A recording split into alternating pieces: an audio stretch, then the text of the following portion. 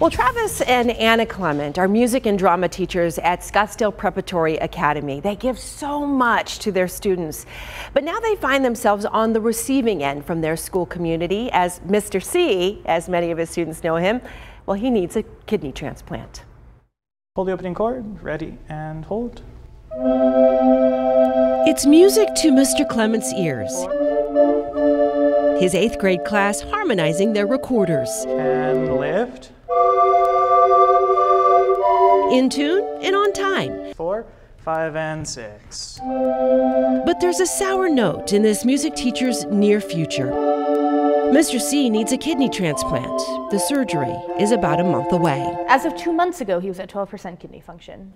Probably has not gone up. Mr. Clement's wife, Anna Chase Clement, teaches drama right across the hallway. As Arch leans back, that's when you hide. But it's been quite a medical drama offstage for the fine arts duo. Mr. Clement was diagnosed with renal disease as a child, and they knew a transplant was inevitable. But they say the expense that goes along with the surgery and post-transplant medication is difficult to afford on 2 teachers' salaries. Can we figure out a way to keep doing what we love to do and what we are incredibly passionate about in teaching at a school, and can we still have a family and have a kidney? As we see our families hear the news of his upcoming surgery, they have rallied around him, pouring out their support. Enter stage left, the school community, with support both moral and financial. We cry a lot. We cry a lot about it. It could feel so much more impossible than it does feel. That all of a sudden this really hard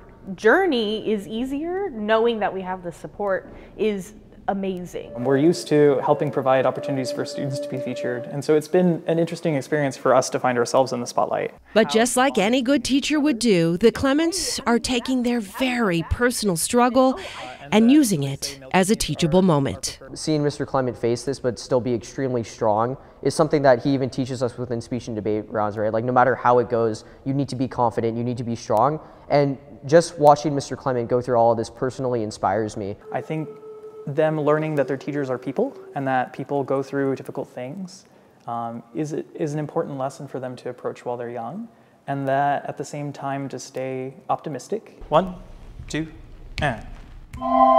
So even as Mr. Clement endures this life-threatening battle, he chooses to dwell on a positive note. Post jucundam juventutem, post molestam senectutem. Don't they sound amazing? Yeah, that's an 8th grade class there. We should mention a GoFundMe page has been set up for the couple, and it looks like they might have surpassed their goal, but keep in mind the medication to help the body adjust to a transplant is $7,000 to $10,000 a year. And that's why this couple's saying, gosh, can we have a kidney and a family? And that's what they're struggling with right now. So the school has stepped up. Again, this GoFundMe page has been set up. They're doing all kinds of fundraisers, so it's really cool to see the students rallying around these teachers. We should mention one of the most important battles that they have conquered. Mr. C's brother will be the donor. Wow. So that is some good news there. But this was kind of a funny note. Mr. C said, he told his speech and debate team, he says, even from my hospital bed, I will be keeping in touch with you guys and helping you guys get ready for the state and the national tournament. That's a great teacher, great person. Great teacher and great person inside. Absolutely. Oh, we are wishing him the best and pulling for him. Yeah, and we'll update everybody. He's going to have the surgery next month. Okay. Yeah. Thank you so much. Thank you, Gina. You got it.